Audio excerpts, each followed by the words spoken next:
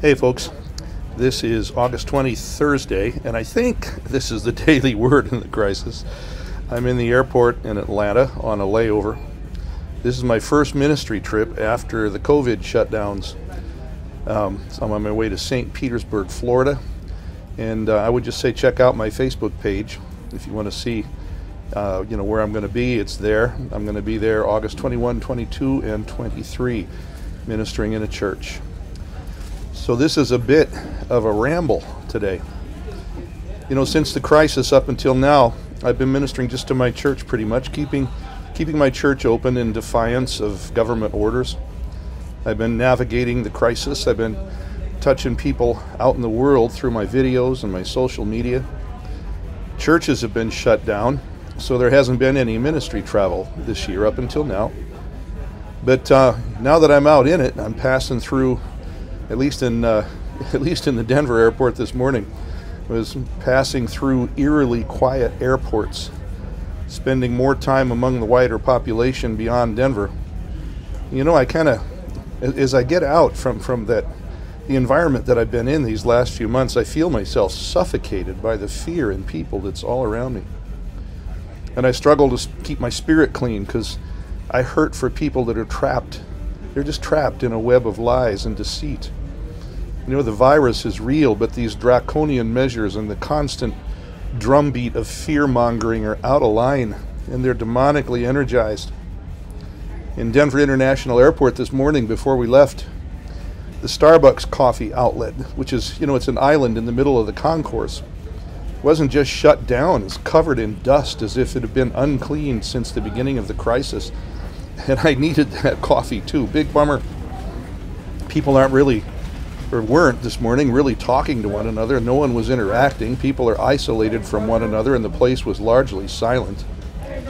And then there's the constant drone from the left-leaning news on the TV monitors in the waiting room.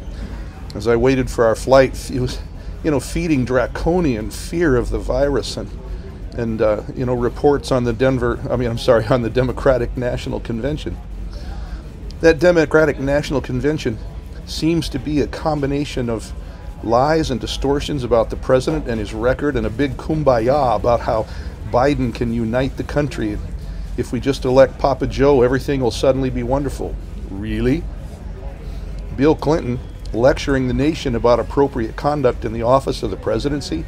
That's like a stripper lecturing teenage girls on how to dress non-provocatively. The nation is hopelessly divided. No one has the ability to unite us. We're way beyond that, and it won't do any good to blame Donald Trump or even the Democrats. We've been headed this way for a long time. Some prophetic voices have tried to warn us, but we didn't listen. Years ago, in one or two of my books, I prophesied widening chasms in our culture and our nation, societal divides over morality, political philosophy, and more.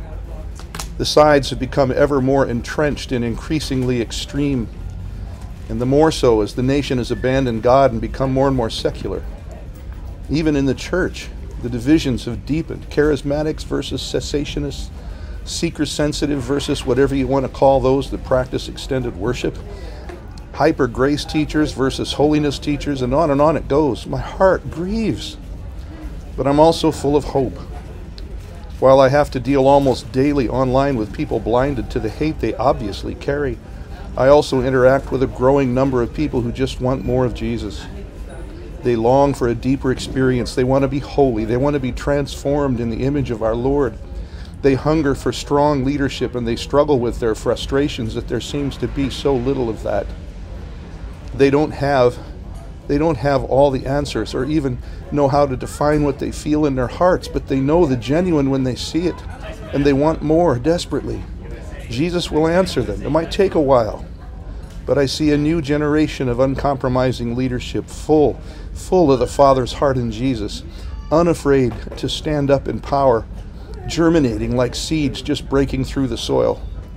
I've spent a lot of time I spent a lot of time recently on the phone with some of them. They're planting new ministries. They're planting new churches with renewed and passionate vision for reaching the lost. They are pastor prophets and prophet pastors who speak the word of the Lord with boldness while they nurture, train, and release the flock into ministry. I see others that are renewing older congregations, sometimes against forces that resist change. It takes strength and it takes courage. But the groundwater is rising. It's coming. The outpouring of the last days, the greatest since Pentecost, will break over us for the willing and for the laid down lovers of God. Well, that's my airport rant as I spend some time laid over in Atlanta on my way to Florida. Blessings, everyone, and have a great day.